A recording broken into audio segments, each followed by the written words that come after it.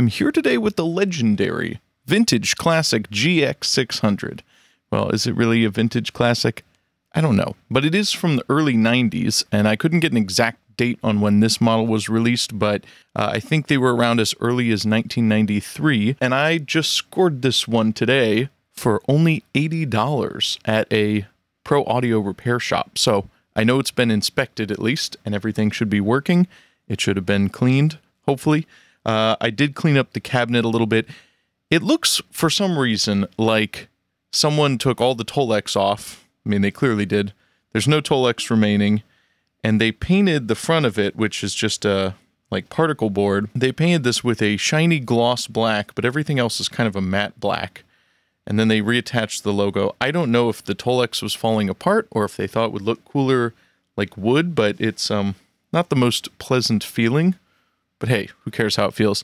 So this is a classic 90s solid-state amp that has a reputation in the world of death metal because a very similar amp was used by Cannibal Corpse, and I kind of heard about this series from Taylor Danley. He did one on the G130C, which is what Cannibal Corpse used on some of their early records. This is the GX600. It's a 60-watt model. It should essentially sound the same as the G130C, and it's also apparently very similar to the Ampeg VH140C. That's another solid-state amp from the early 90s, and it has a real spring reverb, which for a 60-watt head with spring reverb, 2 channels, that's kind of classic for $80, I'll take it. That's a great deal. I couldn't pass it up, even though I don't really need it. On top, we've got some friends for it. The HM-2, of course, the Boss OD3, the Klon Clone, and the noise suppressor, just to keep things a little under control. The cab is a Carvin Legacy 412 with vintage 30s from 2002, which are made in China. First year they made them in China. And then I've got the ATM-41 and the SM-57 both positioned on the cap edge of the speaker, and this is the good speaker. I know I've tested them all out, and this is the best sounding one. The ATM-41 also has a place in history as a Swedish death metal mic, so I bought one of those, and I managed to score this one for only $30, which was a nice deal. It's a dynamic mic. It's a little darker or softer on the top end, as well as less bass than the 57. So I actually really like it as an alternative to the 57, and I really like the 57. So it's a cool mic. I've got a lot more IRs coming soon too, with different speakers in this 412, as well as plenty more of the V30 with some different mics this time. So I've just got to get through doing all the documentation and recording all of them and putting together a video. So stay tuned for those.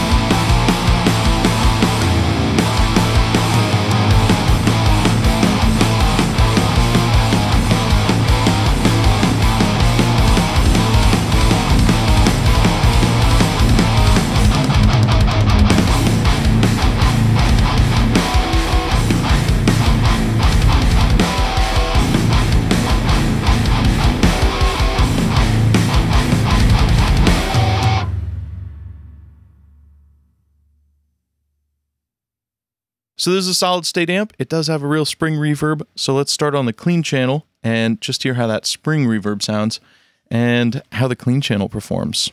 Does it sound warm or does it sound sterile?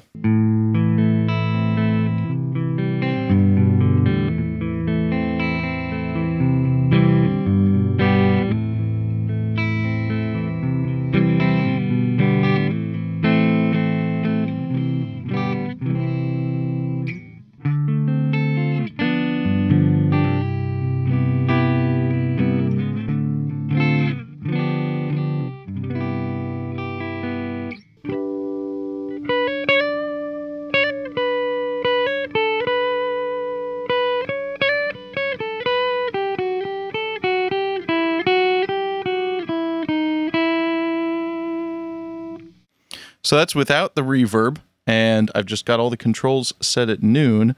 So let's try, I do have the bright switch engaged too, which I think it just sounds better. I like a bright switch. Let's put up the spring reverb. It gets pretty wet pretty quick.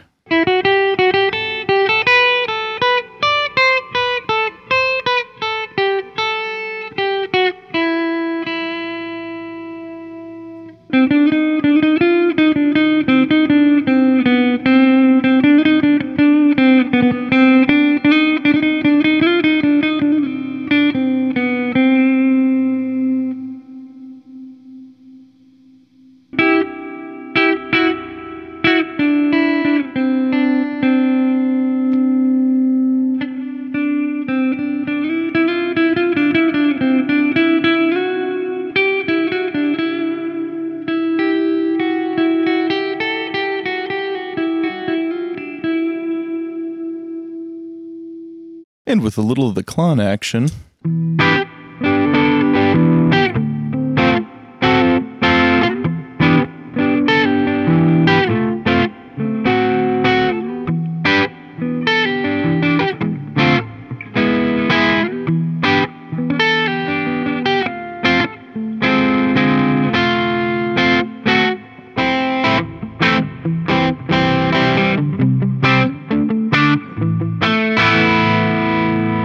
Probably not here for the clean tones, but it actually has quite a nice clean channel. It doesn't really seem to break up at all. It seems to be totally clean, but it doesn't sound sterile, and it's got that nice tube warmth that you want from a solid state amp.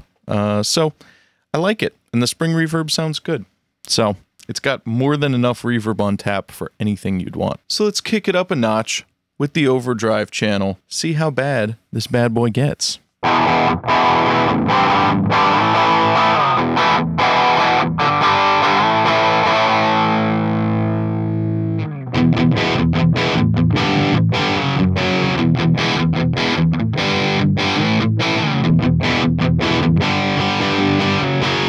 So rather than a mid control, it's got a shape or contour control that does the mid scoop, but it also does a bass boost and a cut. So we can either go for a pretty nice warm mid sound with it all the way down, or we can go full on into scoop territory. And it sounds pretty nice with it on the lower half. I'm not probably going to scoop it to death, but I mean, hey, if we're talking 90s death metal, maybe we should.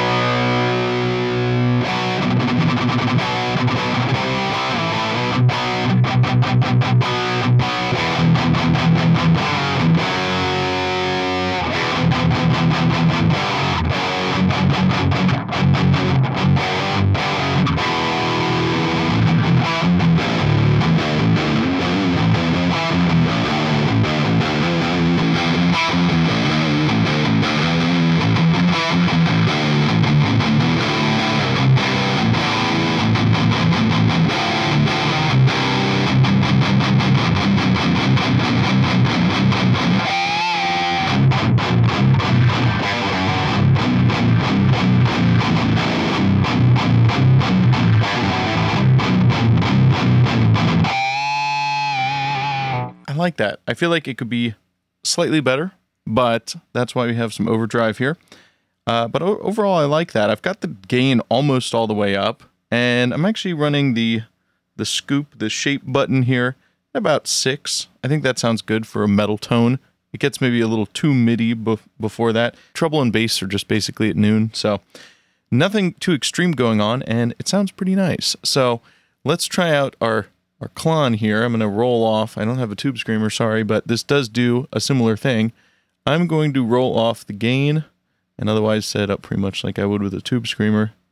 This has a lot of output, so I don't think I'm going to run it all the way, or maybe I will.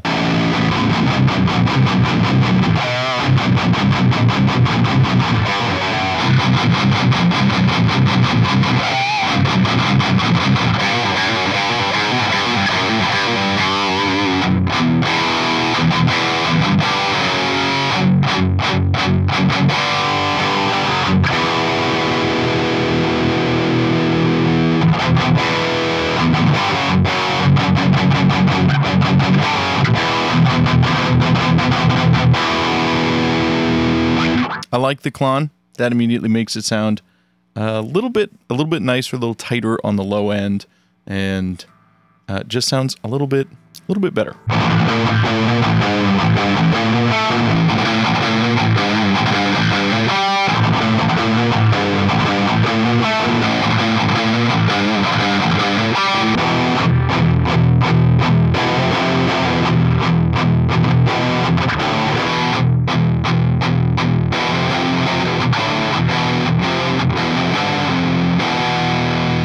You know, it's got a particular sort of high-end fizziness that I don't entirely love, but even turning down the highs all the way doesn't really get rid of that. It sounds to me like it's like somewhere 10K or above. I could probably cut it out with some EQ in post, but it does have a little bit of that solid stateliness. That's something that I think is more of a flaw than a tone quality. Otherwise, I mean, I think the gain sounds cool. It does have some of that raw chunkiness to it. And so, yeah, let's check out the OD3. Now, this one doesn't have a low roll-off, really. It's much flatter, and so it doesn't quite do what the Klon does, but we're going to test it out for fun.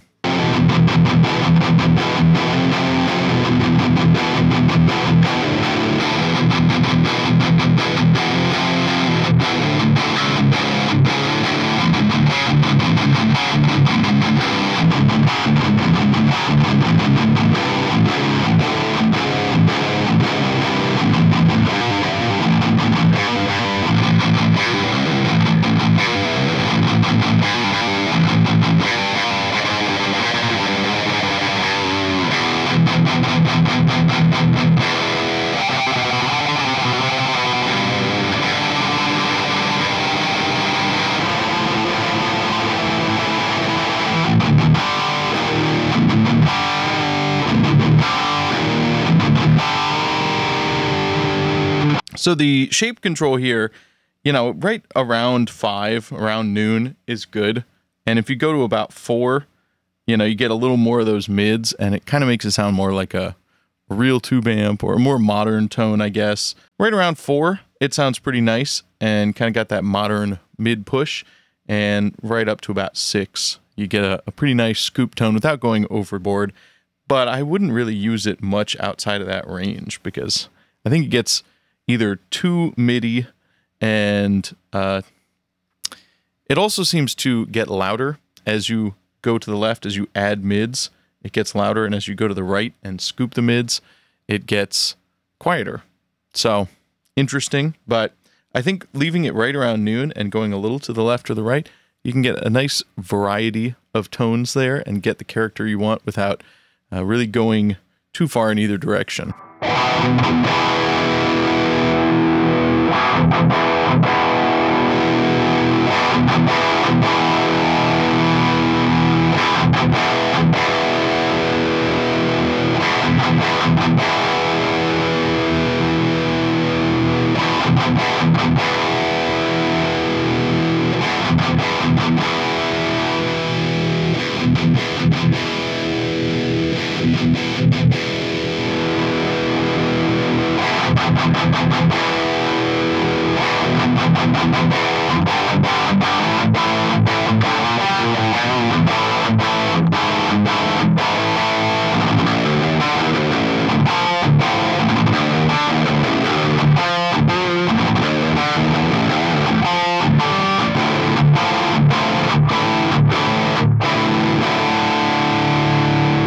So the last thing to check out is the HM-2.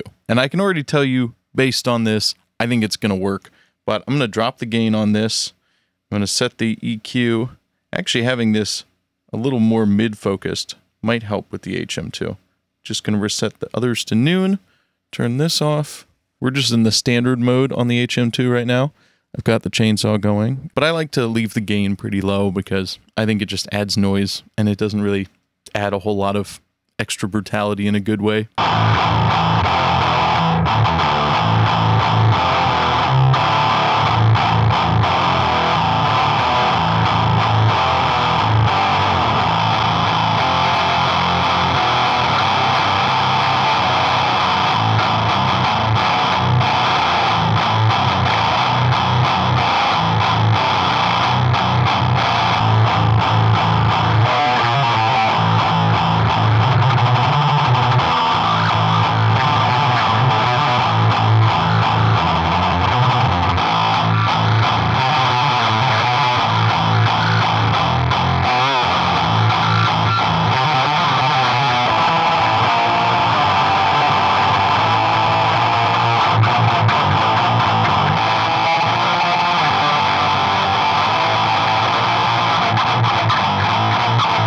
I like this shape control with the HM-2 because by turning it back a little bit to the left, getting more of the mid push, it does help with the HM-2, which is already so scooped that if you try to scoop it more, it doesn't work so well. I checked out the PV Bandit when I bought it a couple months ago, and that's also a classic amp with the HM-2.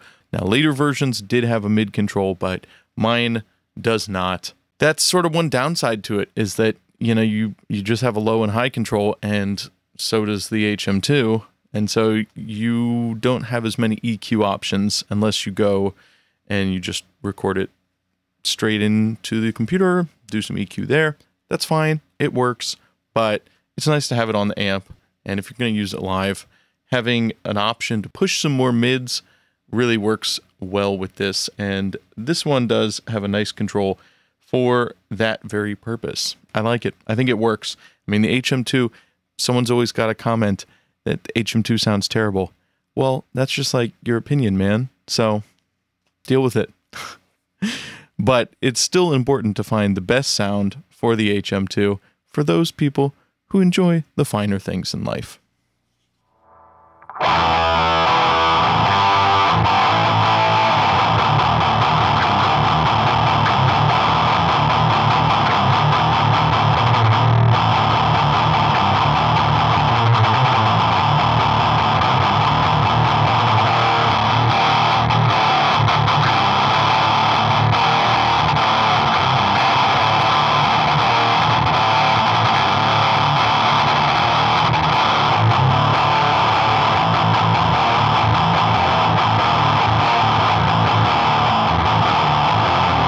I'm going to roll off the output volume and add a little bit of gain on the Klon this time and just see if we can get sort of at a combination of gain from the amp and from the Klon.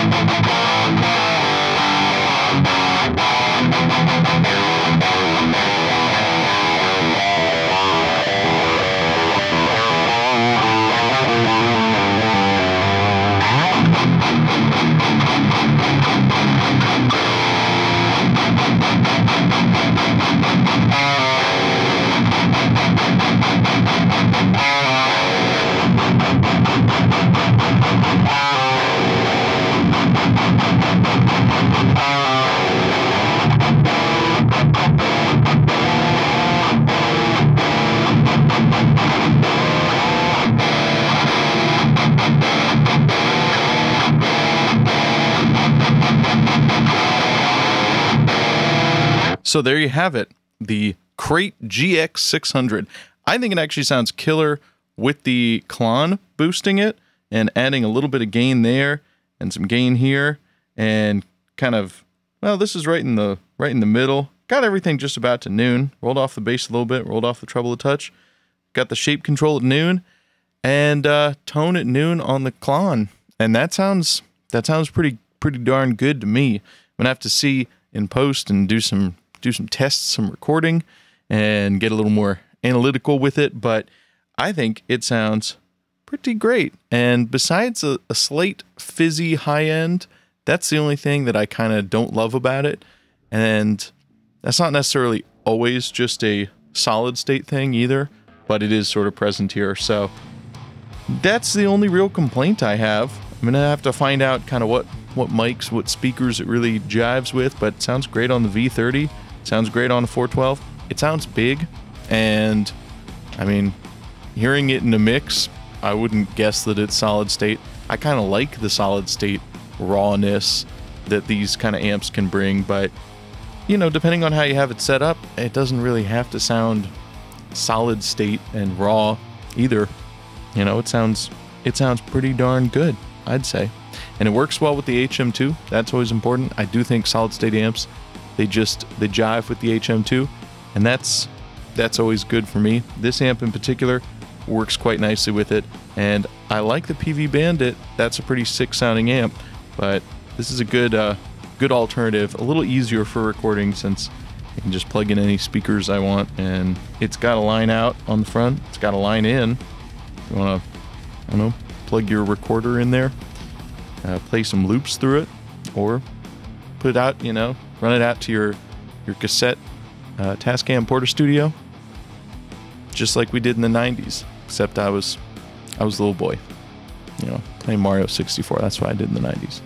So anyways, that's the Crate GX600. I hope you've enjoyed this. I hope you've learned a lot about the history of solid state amplification in America, or something like that. Anyways, like and subscribe, and I'll see you in the next video.